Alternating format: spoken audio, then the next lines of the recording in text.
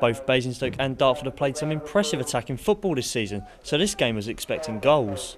And it wasn't long in the waiting, on loan Delano Sam-Yorke opening the scoring after just 56 seconds for the Dragons.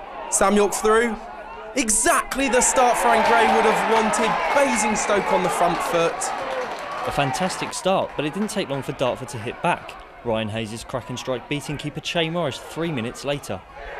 The Dragons' lead lasting just 3 minutes, a classy finish by the Dartford winger. The Darts brought a strong away following to Hampshire, and again they were celebrating.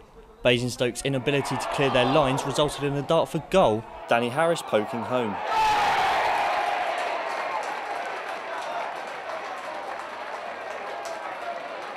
The home side almost hit back immediately, David Pratt's fierce drive palmed over by keeper Andrew Young.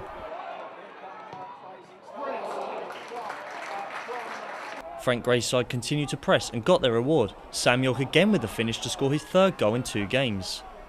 Sam-Yorke into the box, he's round 1, he's round 2. The AFC Wimbledon loanee doubling his tally. What a great first half we've had here.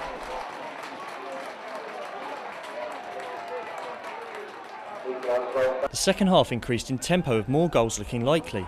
Basingstoke almost taking advantage with this fantastic lob by Matt Pattinson, but Young's superb work denied him. Fellow keeper Morris was also called into action at the other end, but his quick reflexes kept the scores level. Pattinson again came close with this chance, but the frame of the goal kept the midfielder at bay. Off the post and straight back into the keeper's arms. The midfielder so close again to regaining the lead.